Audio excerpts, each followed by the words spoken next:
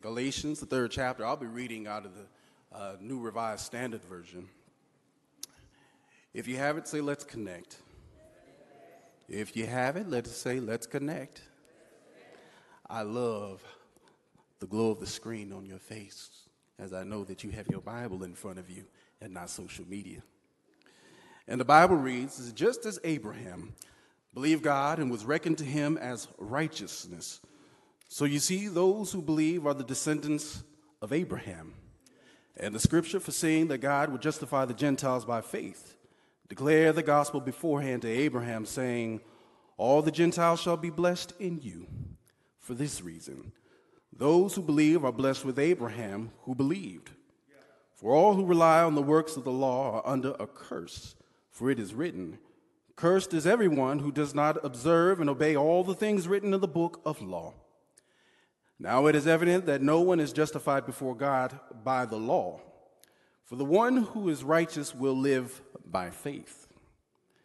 But the law does not rest on faith. On the contrary, whoever does the works of the law will live by them. Christ redeemed us from the curse of the law by becoming a curse for us. For it is written, cursed is everyone who hangs on a tree, in order that Christ Jesus, the blessing of Abraham, might come to the Gentiles, so that we might receive the promise of the Spirit through faith. Please bow with me in a word of prayer. Dear kind and merciful Father, Lord, we come to you this time and we say thank you. Lord, we thank you for putting air in our lungs, Lord, and allowing us to be in our right mind. Lord, we thank you for establishing your family here on this world known as the church. Lord, we understand the responsibility that we carry as your peculiar people in making you known to the world. Lord, let us never take light of the responsibility that we've been given. Let us never to treat it as though it's some type of special resort, but a mission that we've been given. Lord, we love the many ways that you are providing for us each and every day. Lord, words escape me in being able to express my gratitude in the way that you continue to love me despite me, the way you continue to love my children, the way you love our church, the way you love our children here at the church. Lord, we ask that you continue to keep your hand over this congregation as we move forward. Help us to be singularly focused on making you known in order that you might be glorified. We love you and we thank you. In Christ Jesus' name I pray. Let us all say, amen. Amen. Kindly be seated at this time. When I was a kid growing up in Southern California, one of my favorite things to do was to visit the amusement parks. We had Disneyland and Magic Mountain, but as a teen, visiting the amusement parks was a special time. For it was an opportunity for us to floss. Now, you may not be familiar with what it means to floss, but it was an opportunity to show your best gear. Now, the style at my time was baggy jeans and coveralls and a fresh pair of Nikes or Filas or Adidas in that order if you had them.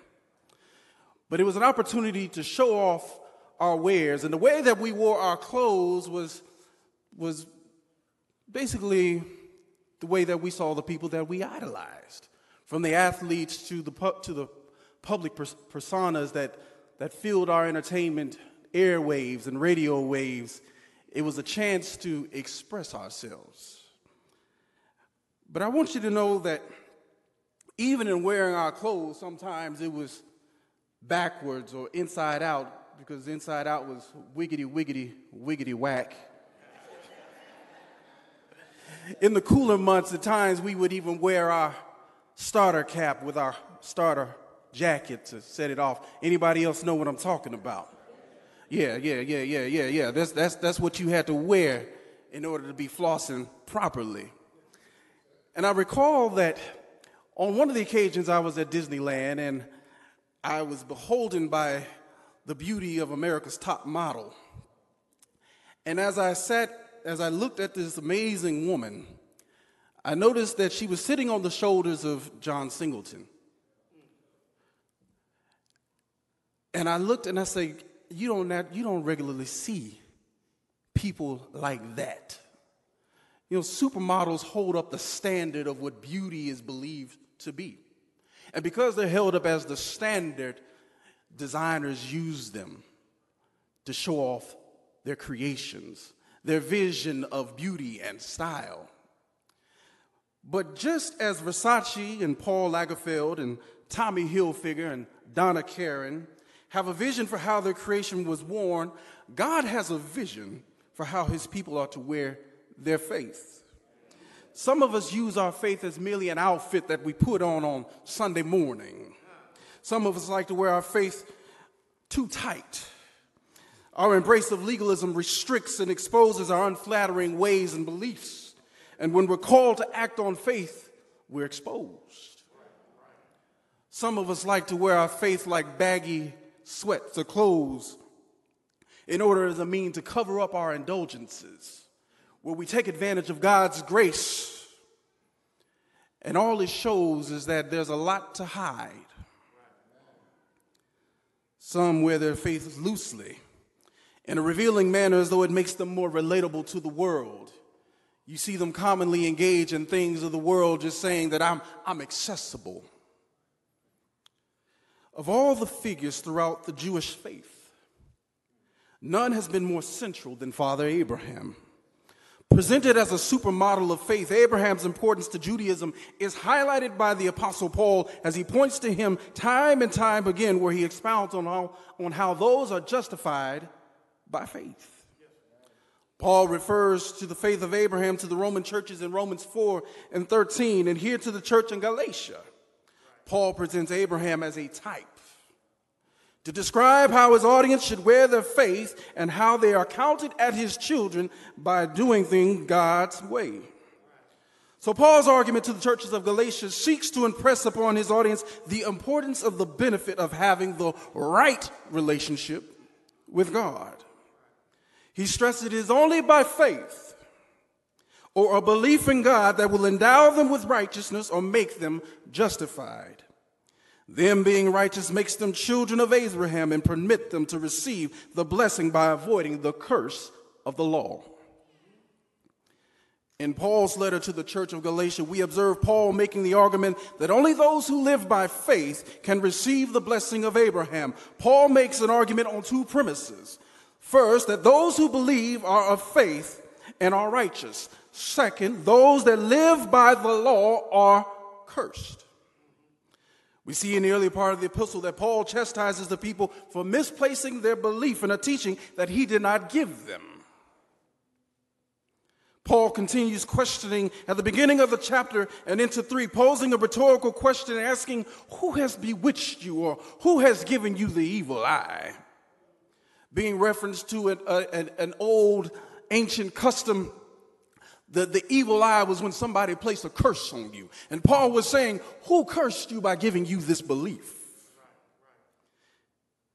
He begins sharing how Abraham was first credited with righteousness because of his faith and not by any other means. When God established his covenant with Abraham in Genesis the 17th chapter, around verse number 10, when he told him to be sacrificed, Abraham had already been credited with righteousness. It was not because of the circumcision, but it was because of his belief in God. To get an understanding or historical context of what's taking place, I'm sorry, I'm institutionalized. I have to go through the historical context, if you know what I mean. Paul's message and intent can be understood by the coloring lens in which the epistle was written. Although the authenticity of Galatians is not questioned, some believe that the churches in the northern hemisphere, this letter was addressed to them based off recent evidence, but I tend to believe that it was actually to the southern provinces, those along his first trip, because he had visited with them before. The occasion of this Galatian epistle reveals Paul's authority. He establishes that in the very first chapter when he talks about his apostleship.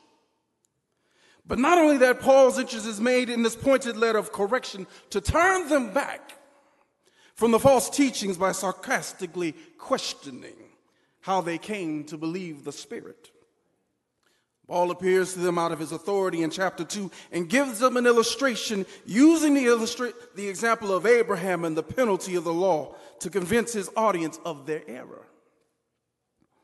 You see, the churches of Galatia were believed to be compromised by Gentile converts and Jewish believers who sought to impose a Jewish tradition upon the former.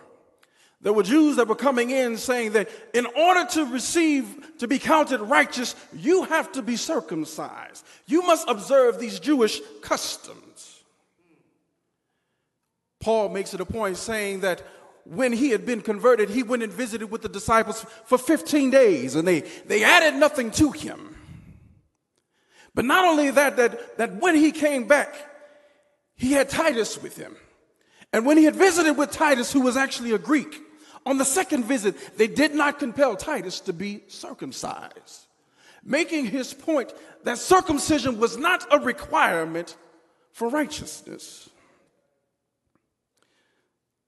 You see, the circumcision was an outward sign of the covenant established between Abraham and God in Genesis 17 and 10 and 11. And the Jews were fully aware of that. The Jews at that time took pride in saying that they were the children of Abraham. When they confronted Christ in John, the 8th chapter, around verse number 33, they said, "We are the children of Abraham." But Jesus said, "If you were the children of Abraham, why are you trying to kill me?" So Paul makes this appeal using two diametrically opposed examples to make the point of how the Galatian members are justified in Christ.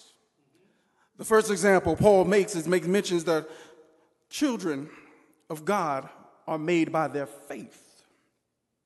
This means that this status is granted through adoption. The wonderful thing about adoption is that you are chosen.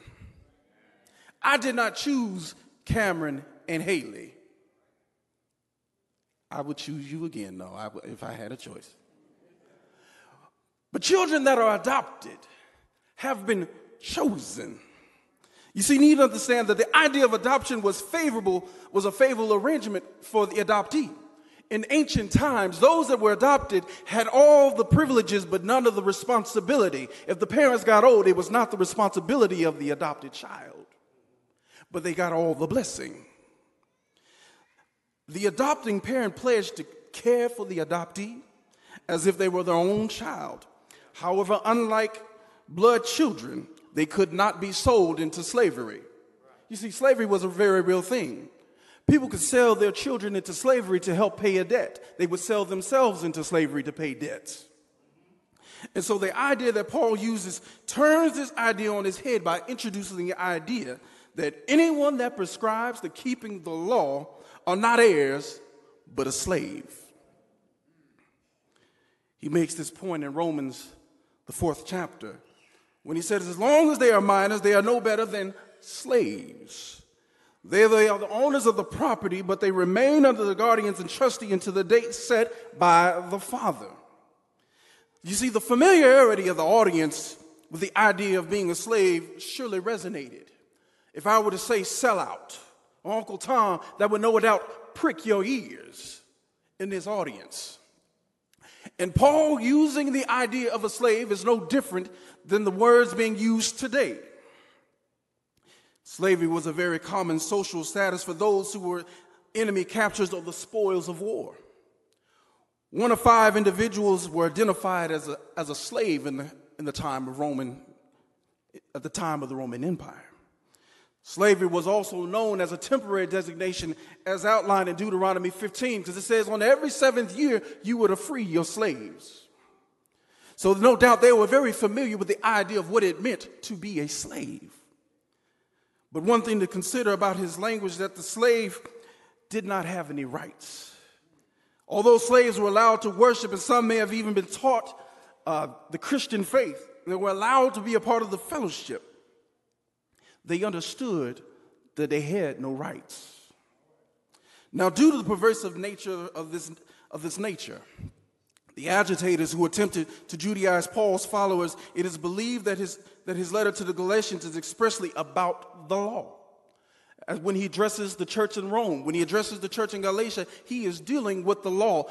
The point of this letter was a pointed letter in that Paul did not give thanks for the church in Galatia. Part of his typical salutation was to give thanks for the saints who were at XYZ. If you notice in the book of Galatians, Paul does not give thanks for them. Why? Because they had been bewitched. They had been bewildered. They had been given the evil eye, so to speak.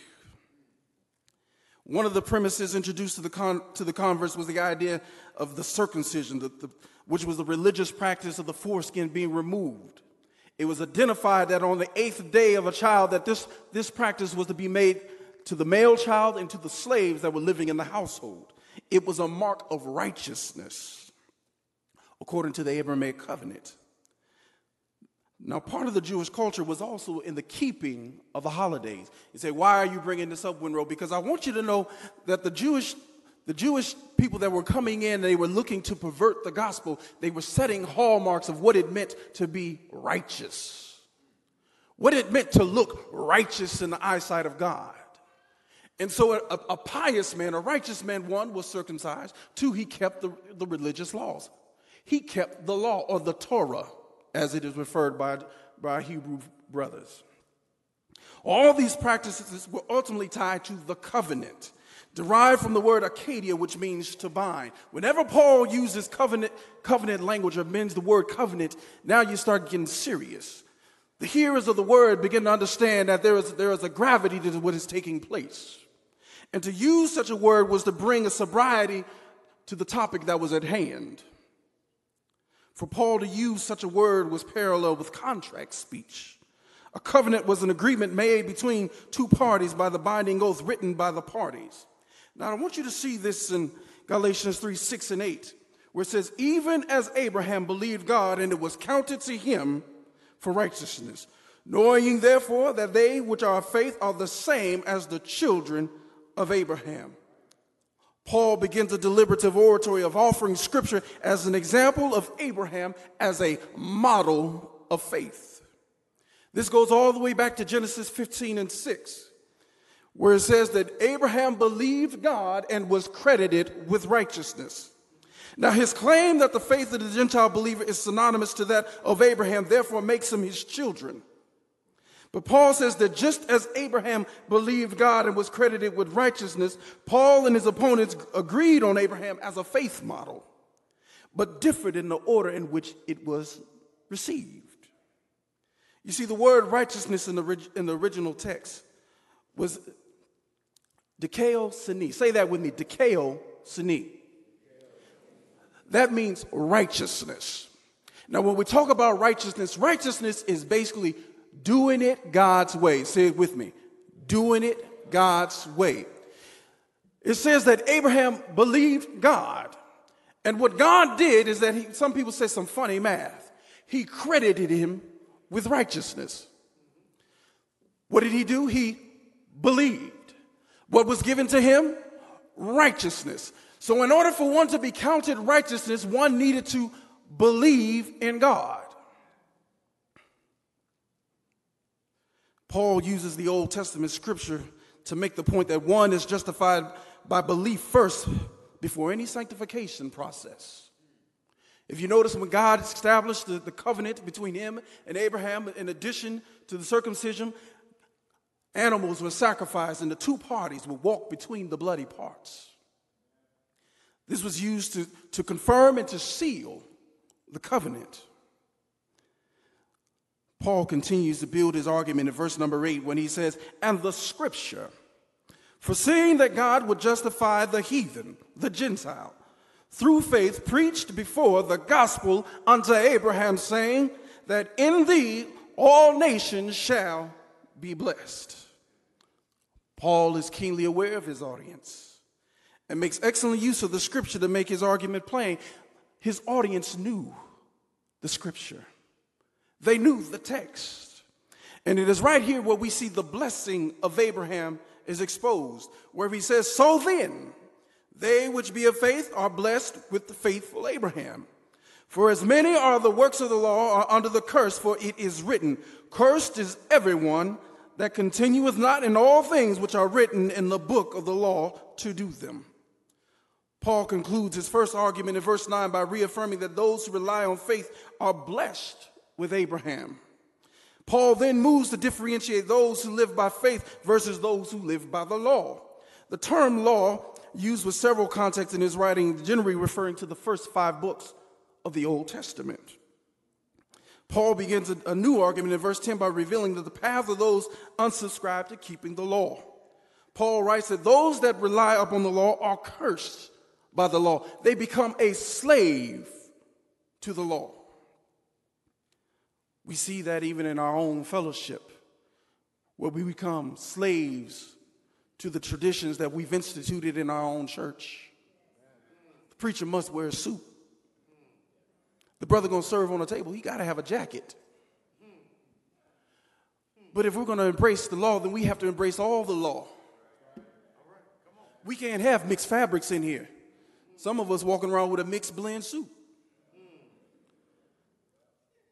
Some of us are eating foods that we should not eat.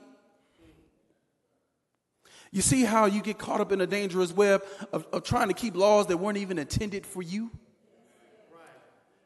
You see, when the law was written, it was written for the Jews. It was written as a way to identify and to make God's people peculiar. And it was written for those who were in exile. Those that had been come and brought up under the covenant under him in the Old Testament. To be under the curse relegates one to the application of doing all that the law requires. The writer shows that we can receive the blessing of Abraham through faith and thus avoid the curse of the law. And it is right here in verse number 11 where it states how to wear your faith. It says the righteous will live by faith. How are you wearing your faith? Is it too loose? Is it too tight? Is it barely hanging on? We see that the way that Abraham wore his faith. Although Abraham was not a perfect man, Abraham did it God's way. By having faith in God, he was credited with righteousness. God is calling you today to do it his way. He's asking you to move from your center of comfort into a place that he will show you.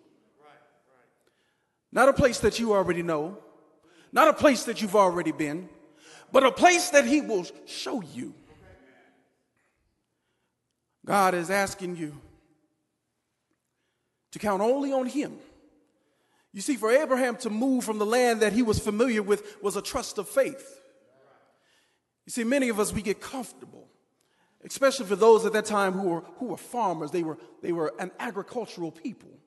They knew the land. They knew when it was going to yield its crop. They knew where they were going to get their water from. But for Abraham to leave his land was to leave his resources and to leave what he knew.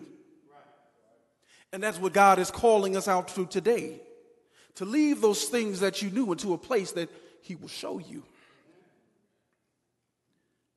Abraham was called to make great sacrifices. He was called to sacrifice his promise, his hope, his son Isaac. And just like that, God is asking us to make a sacrifice of what we consider to be our hope. Are you going to trust in what you see or what God has promised you? You see, Paul, he shatters the metaphor by saying there is no rest for them who rest upon the law. You see, the thing about a person who's very legalistic in their faith is that they have boxes to check off to count themselves righteous. There are 52 weeks out of the year, and I was at all 52 Sundays. I give a tenth every single Sunday. As a matter of fact, I love my neighbor as I love myself. And therefore, to help prevent me from being in uncomfortable places, I don't interact with them too often. Because there's some ways I just can't love them. Yeah, I see their cars not working, but I got to get to work. I don't see them.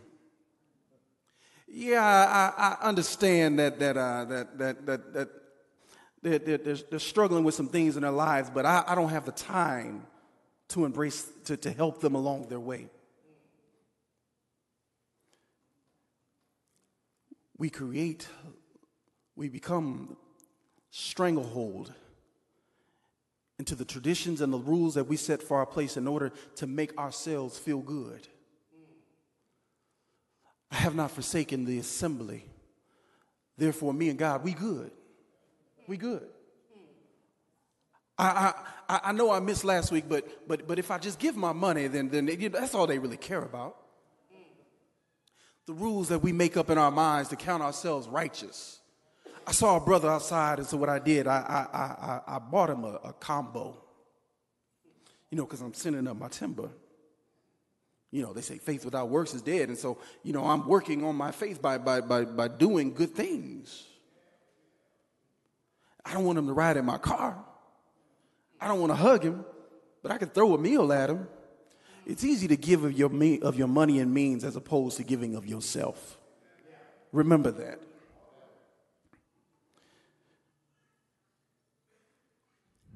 Paul continues his argument in the epistle where he invokes Leviticus 18:5, just as he did with the churches in Rome, where he says, the man that doeth them shall live by them. He shall live by them. And this is where we see where the curse is removed.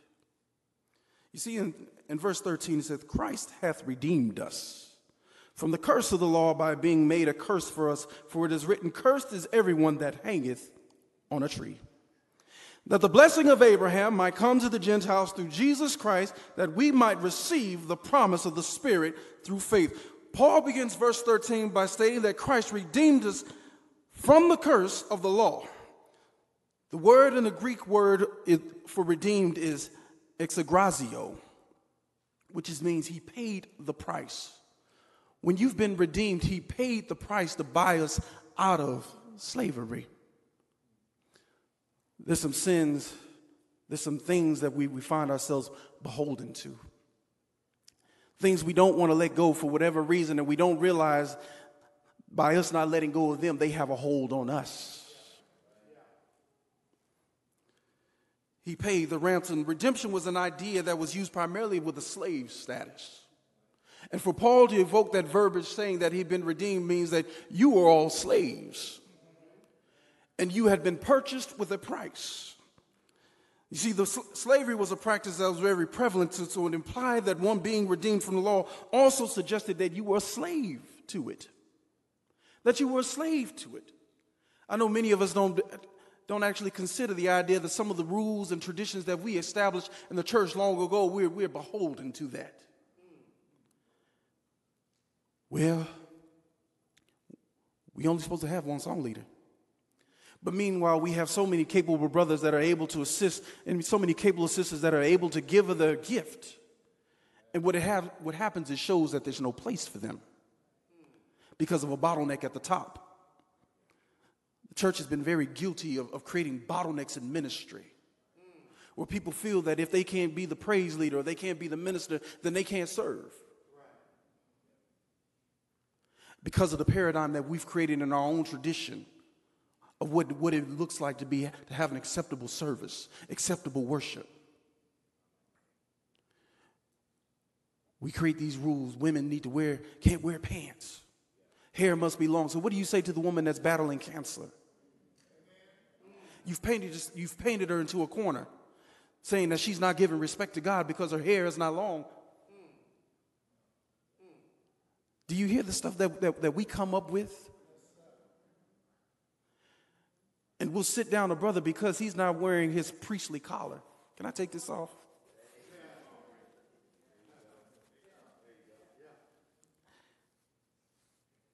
I wear that sometimes for y'all and other preachers because I know some folks might actually be offended.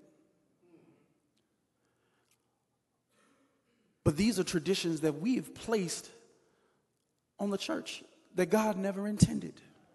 And what we do is that we put a choke on our faith and prevent it from growing because we're so caught up in our box. So caught up in our box of what it should be. And so what we'll do is that we'll live in a gray area.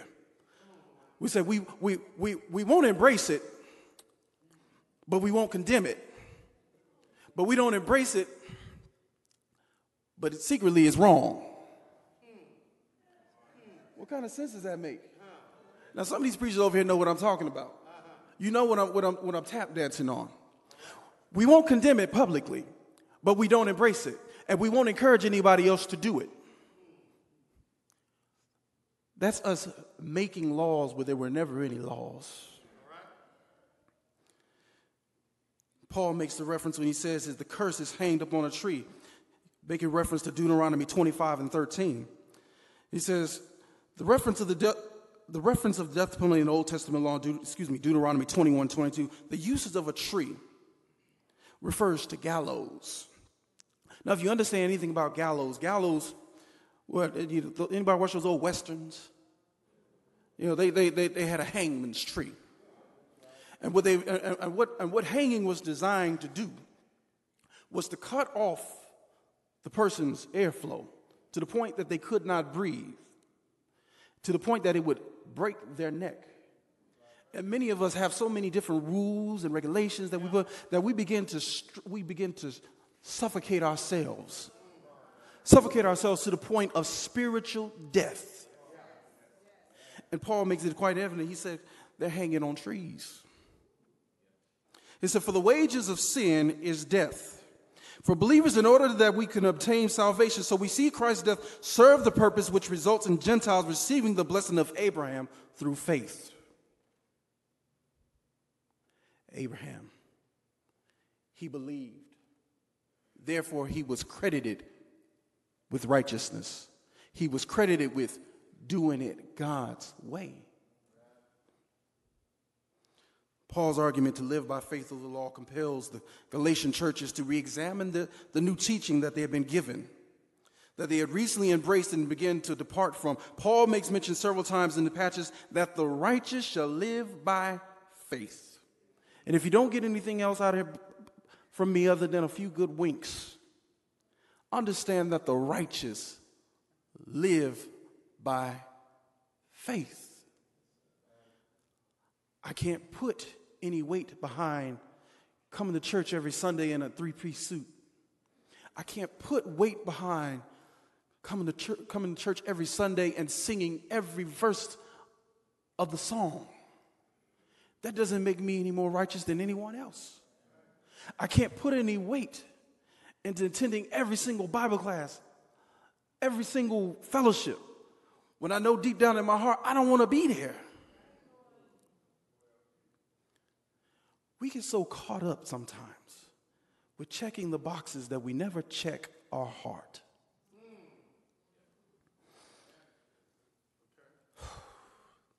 Looking at the larger narrative of this letter, Paul meticulously explains in brilliant detail how there is freedom in Christ from made man rituals and false brethren.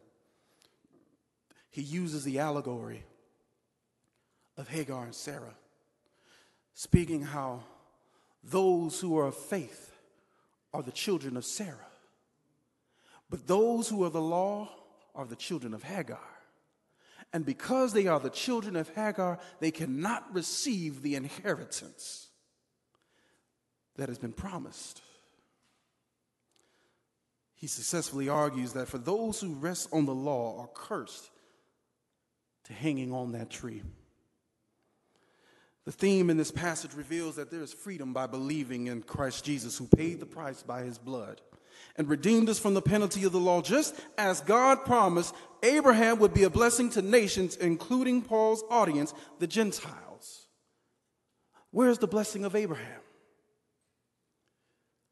Today, we are not required to be circumcised physically, but there is a spiritual circumcision of the heart that takes place when we are baptized. And we are baptized because we believe. The very first thing a person asks you is, do you believe that Jesus Christ is the Son of the living God? That then counts as righteousness. Going down into that water is the circumcision. But you've already been credited with righteousness based off your belief, and by following it and doing it God's way, he's counted as righteous. Now, we can make a direct correlation to the message of Galatians 3 today.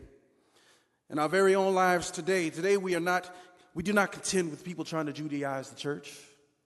We contend with people trying to make the church an institution, a place of laws and regulations, who come in to spy out our freedoms in order that they can run away and tell other folk what we're doing. In some fellowships, there's always a tendency to make rules where God never intended. The form of our traditions to require us to wear suits and ties to worship or even attend some grand crusades in some instances. There's always been a desire to judge a person's righteousness or ability to serve based off their attendance. People feel, if I ain't seen you, your brother ain't faithful because they didn't scan their card here. They didn't dip their cup with me at this location. So there's a tendency to trust how well we keep or behave morally to measure our own righteousness. We must understand that we are saved by grace through faith and not of our own feeble works. Maybe you're here this morning. Anybody got a hand mic?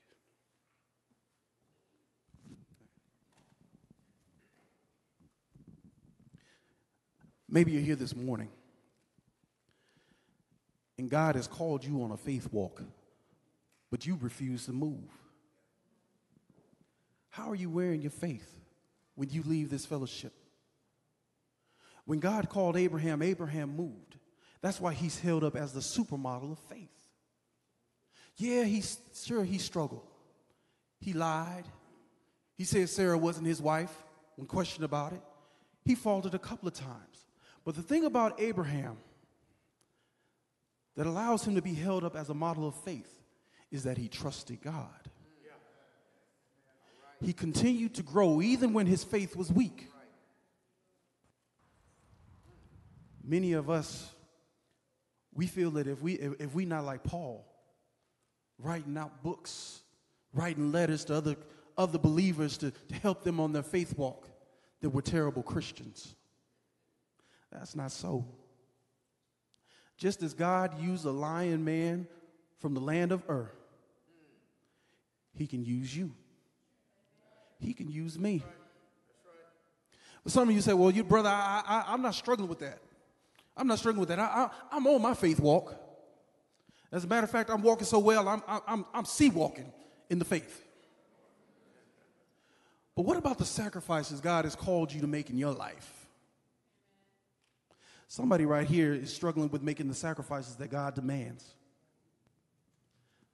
There are things that you cling to secretly, privately, that you don't want anybody to know about because that is your refuge. And God is telling you, I need you to lay that out on the altar and give it to me. I need you to take that Isaac in your life, that thing that gives you hope at the end of the day, and give it to me and let me be your hope. But some of us were too scared to do it. We're too scared to let go of that bottle. We're too scared to let go of those websites. We're too scared to let go of that guy or that girl that gives us that emotional high that we know deep down just ain't no good for us or our faith walk. We don't want to give up that job that we know that is tearing us away from God. And God is saying, I've called you to sacrifice that. You see, for Abraham to sacrifice Isaac was a demonstration of faith and saying, Lord, I know that you gave me this promise, and this promise is my hope, this is my future. And if I were to lose this, then I would no longer have the hope and future that I can see happening.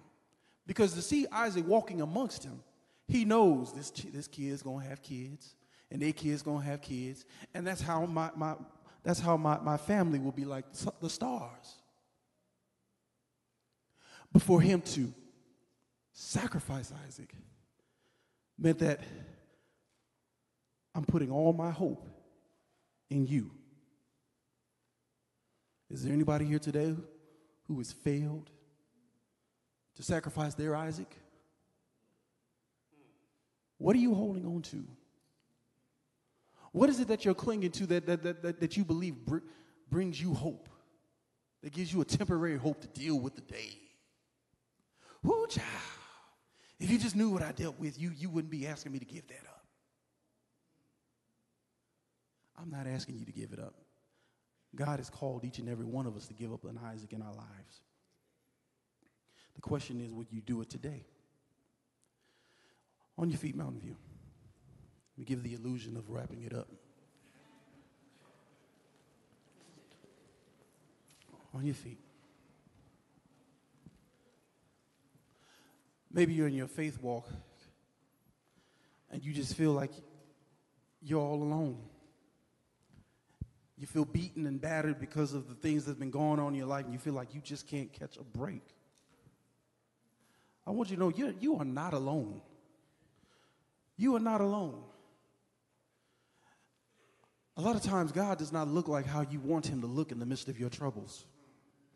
If you recall the story in Luke 24 when it says that the two men were leaving the road of Emmaus, and Jesus himself came near, but yet they did not recognize him. The same thing happens in our lives.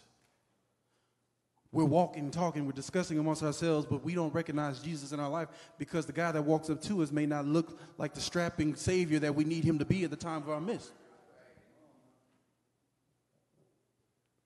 Or maybe we're like the children of Israel.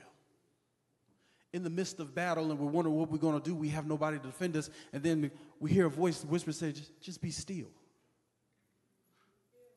Just be still. And we're, what do you mean, be still? If I be still, I can't be still. He said, the Lord will fight for you today. Exodus 14. Maybe you're here this morning, you just want prayer. This is the time. Come forward. If you want to pray, if you need prayer for strength, you need prayer for encouragement, you need prayer for a loved one that's not here, someone that's struggling with something, you can be the intermediary because you are the blessing of Abraham. Nations can't be blessed if they don't interact with you. And the longer that you keep yourself detached from other people, other nations can't be blessed. So I'm giving you an opportunity right now. Maybe you desire to be a part of the Lord's church. Well, what must you do? Well, you must believe. Believe that Jesus Christ is the Son of the living God and be baptized, and then you will be added to the fellowship. Not voted in, not interviewed, but added, birthed into a family. Maybe you just want prayer for your family. This is the time. I'm asking that we do this right now as we sing the song.